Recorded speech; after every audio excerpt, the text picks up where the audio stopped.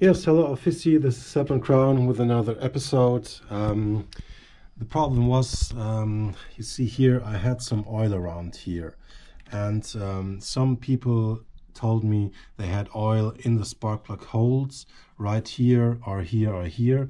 So what did I do? I took off the oil separator, a piece which is for separating the steam that comes up from the engine and puts it right back into the intake or the outtake. I had to remove this cover and I had to get a new gasket. So you see, I took that off. I took this piece off. It's supposed to be like this. Yeah, I think like that. And you see, I cleaned it all up and I got a new gasket. Yeah, see this rubber gasket? This is new here, okay? So I put that on here, clean it all, and right now I cleaned the surface for the gasket. You see, I did it with, yeah, it's a brake cleaner, and just put it in a towel and wash it. And now you see the, yeah, the result. And now we're gonna go to this guy here and we're gonna put it back on.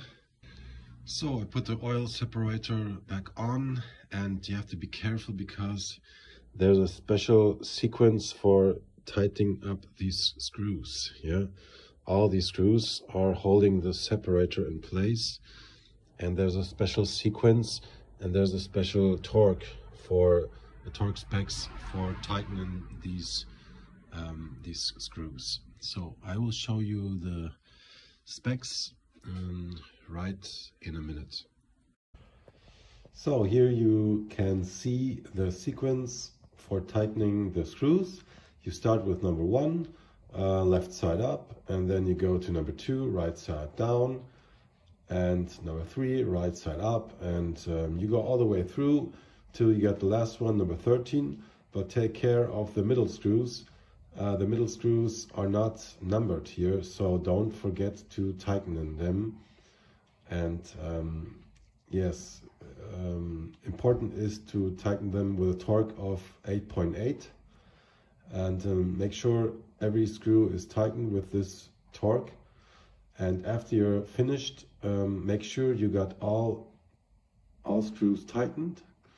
Just control it, go over it another time, and make sure everything done right. If you like this video, give it a thumb up and subscribe. I will do more of this TBI engine in the future. So, say Offici, bye bye.